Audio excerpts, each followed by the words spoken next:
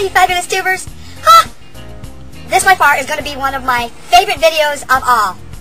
It's great news, and it involves one of our fellow tubers, and I just couldn't wait to share the good news with all of you.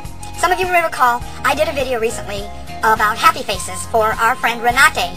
That's Kleinesg here on YouTube. Anyway, this was during the time when she had been diagnosed with multiple myeloma, and they had given the course of action as chemo and then a stem cell transplant.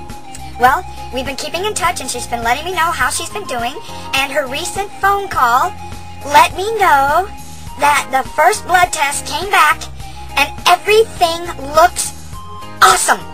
Awesome, awesome, awesome. So, I know it's too soon to get overly excited, but any major step in the fight with cancer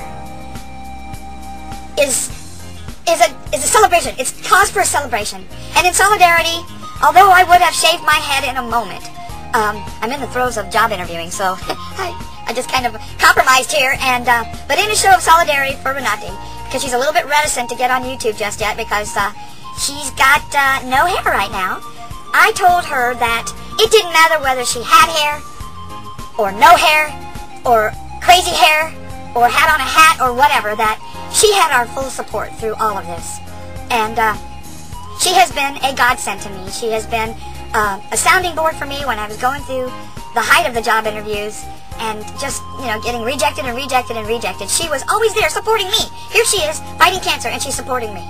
Well, I am convinced that her success thus far in fighting multiple myeloma has been her terrific sense of humor. She has me in stitches all the time. And I know there at MD Anderson Hospital, where she was receiving the cancer treatments, she probably had everyone there in stitches. So I'm convinced without a doubt that that has been instrumental to her fight with this disease, and that she maintains it throughout, and that she continues to laugh as much as possible.